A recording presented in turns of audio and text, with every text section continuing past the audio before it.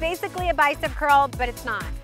Really focus on using your bicep to lift up. And what I mean by that is it's very easy to like do all sorts of stuff. You wanna make sure that your arms are here straight, they're not swinging, and then you're literally just bringing it up, lifting it up. So I'm gonna turn back to the front-ish.